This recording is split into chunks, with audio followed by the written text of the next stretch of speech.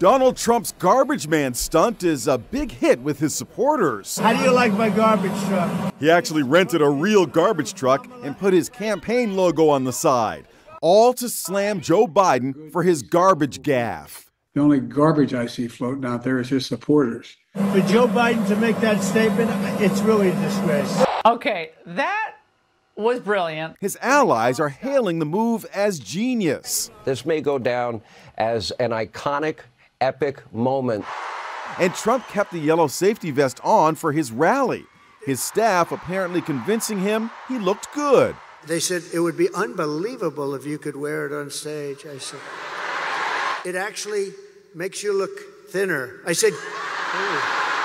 But there's also plenty of mockery. I mean, this is that's the dumbest campaign thing I've ever seen. Shouldn't they have put him in the back of that? The garbage goes in the back of the truck. Many took note of this moment when Trump almost tripped over while getting into the truck. He missed the door handle twice, losing his balance. This dude's nearly 80 years old.